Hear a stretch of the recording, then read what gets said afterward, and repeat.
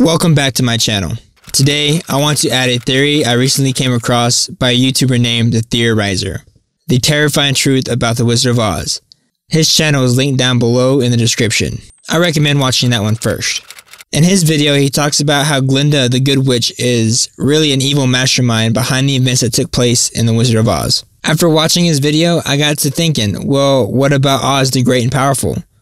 I sat down, watched the movie. I compared the Wizard of Oz, Oz the Great and Powerful, with the theory from the Theorizer. Then it hit me. Glinda is not the only one behind the events that took place in the Wizard of Oz, but had help from the Wicked Witch of the West. The Wicked Witch of the West faked her death as part of the plan. Before I get into this, I should inform you that I'm going to use the names of the witches, and this will also inform you more about the witch who was killed by the house. Yes, plot twist. She's a big part of everything that goes on. We know Glinda as the Good Witch.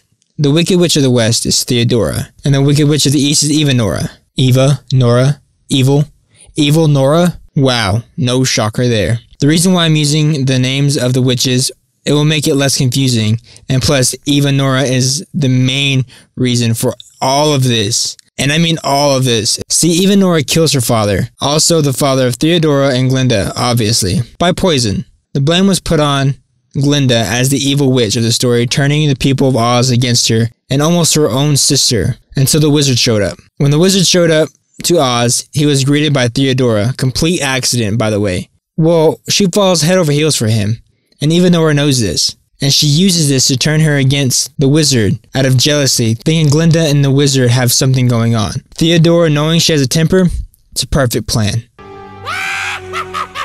After the wizard defeats both of the sisters, it is not your doing, and should you ever again find the goodness within you, you are welcome to return. and everyone lives happily ever after. Over time, hatred starts to slowly creep in and take over Glinda. From Eva Nora killing her father, and the people of Oz turning against her, Glinda starts to plan a scheme, a most devious scheme. First, she would make amends with her sister, Theodora.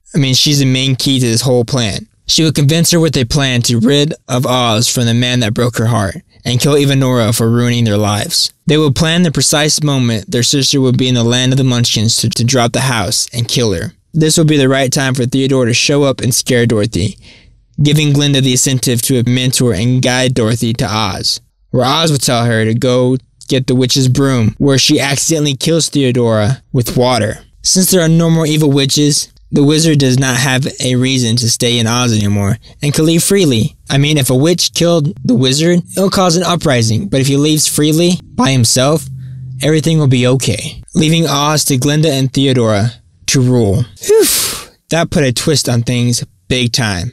Perfect plan, I might say. Let me know down in the comments what you think. Until the next video, peace guys.